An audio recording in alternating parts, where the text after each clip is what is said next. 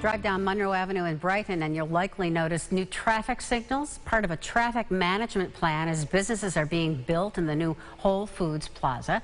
But skepticism about how the new plaza will impact traffic remains as those opposed continue to fight against the development itself.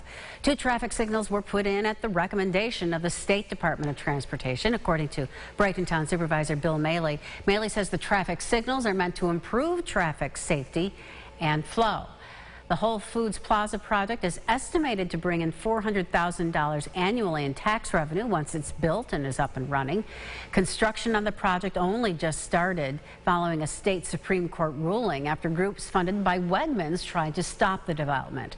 Opposition group Brighton Grassroots believes the project will negatively impact traffic, encroach into local residential zones, and cost Brighton residents millions in subsidies. Obviously, whenever there's new traffic patterns, people have to get adjusted to them. But this is really going to improve traffic flow, traffic safety in the area. Bill Maley defending the project, but in a statement, Brighton Grassroots said, quote, "Our opposition is not deterred in the least. Our objective is to see this plaza built to the right size, and our lawsuits have the likelihood of success on their merit. Our supporter base is growing to stop both the oversized plaza and the special deals given by the town." New lawsuits were filed which may potentially delay future construction.